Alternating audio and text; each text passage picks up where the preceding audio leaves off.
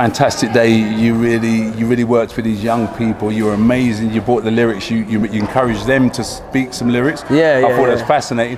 So the one thing I want to know from you, Harry, is that how is it that you're able to be a successful MC and not be successful for the negative side of it, but yet work for places like Radio 1, promoting positive or positive-ish music, and still be successful? Whereas so many young people see the negative side as the successful side. I mean that's not really the case. There's a balance in music. Obviously there are certain lyrics which would be deemed negative and stuff like that. But there's a whole other side to music as well, and there's very successful artists in that side of things as well. The stuff I grew up listening to was very balanced. Do you know what I'm saying? And even if there was kind of negative lyrics, people used to show the consequences of those negative situations or putting yourself in a certain scenario. So I think if you kind of tell people, this is what's happening, this is what's bad, but this is how you can improve your life, this is how it can get better, or if you do these kind of things, this is what could happen. You could, ultimately die, you could lose a family member, a friend. Music shouldn't be about consequences, should it? It should be about talent. Of course, it shouldn't be that you're singing something that incites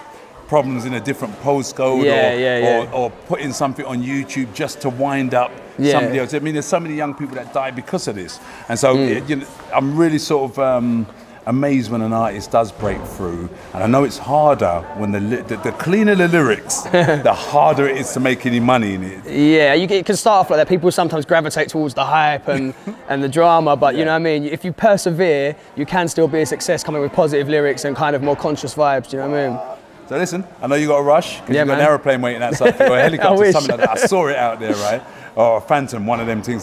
Just if you had 20 seconds just to quickly tell a young person what it is about the music industry, stay positive and blah, blah, all that stuff. I think for young people who want to get involved in the music industry, just stay true to yourself and don't think you have to copy anyone from a different background or a different area. Just stay true to you and do what you do and try and put a positive message out there, because positivity breeds positivity as well. And you put those kind of energies out and they will come back to you tenfold.